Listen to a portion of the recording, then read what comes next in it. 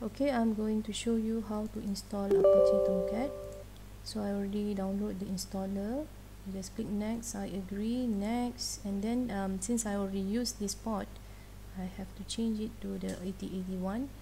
Click create shortcut for all users, click next, and then you need to provide the home, the location where you install the JDK, and I already installed it, and this is the location, JDK 15.0.1. okay, click next, and then just install, and going to take a very short times.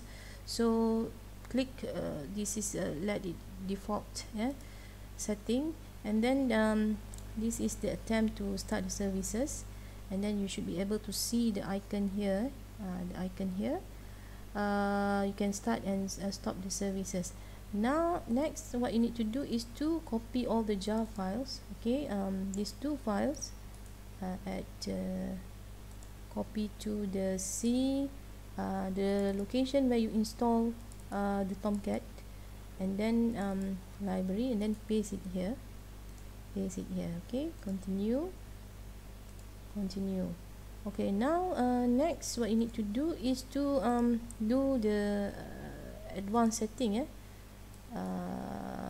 Click the environment variables. So here you need to create a new system variable. So I already created this one. So what you need to do is to create the variable name Catalina Homes, and give the value as the home where you install the Apache Tomcat, and click OK. And another setting that you need to do is to add this the bin, the home and bin, the path of the Apache Tomcat, and then click OK. So click OK. So now what you need to do is to stop the services first, and then you restart to restart the services, because we want it to read the new settings, the new settings that we have done it. So just type at your browser localhost 8080. So you should be able to see this file. This is the JSP index.jsp. So now what you need to do is to view. Let's take a view the Tomcat, the file structure. So this is the location. See, this is all the structures of the Apache Tomcat. So click web apps. So you should be able to see the root of folders here.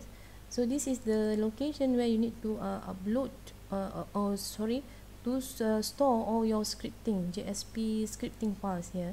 So let's take a view of the properties of these folders. So this folder is actually owned by, let's take a look at this, it's owned by the administrator. So in order, because I'm logging as a different users, so I need to change the owner of these files to the other accounts here. Okay, which is this is my account. So I need to click this, click apply, and then OK, and then OK. So I need to give the full control of this folder to the users, and just click edit here, click full control, apply, and OK. So OK. So let's view again and change the attributes here, untick the read only, and then apply, OK, then OK. So now let's open up the edit plus. Okay, so this is the trial version for 30 days.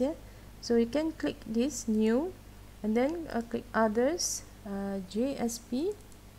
Okay, since I've already prepared the script, so I can just copy all the script here.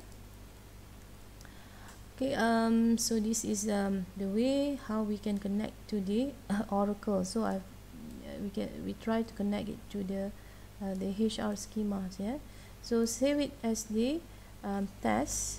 So where is the location where we have to store it at the root? Yeah, this is the location. Yeah, Tomcat web apps and the root. Yeah, so save it as a test.